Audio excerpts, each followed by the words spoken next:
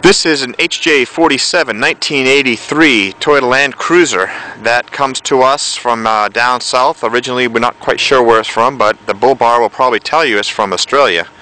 And it is a diesel 2F engine, and it has many miles on it, about 342,000 miles.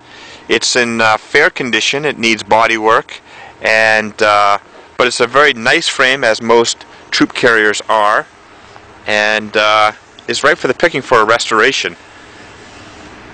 We've had several troop carriers here in the last couple of years that we really like. This is another one that is very stock, has not been toyed with too much. However, it has not been as well cared for as some of the Land Cruisers that we've had here in the past. There's been, as you can see, some upholstery done back there. The jump seats are halfway there. It's missing the back section, but they've been reupholstered.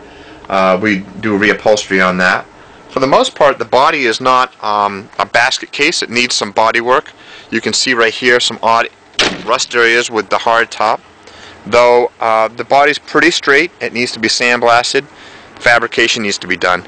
But the frame is excellent, and it looks like a tired old Land Cruiser, of which it is. However, which is typical about a Land Cruiser, a little bit of tender love and care, and this would be a really nice Land Cruiser.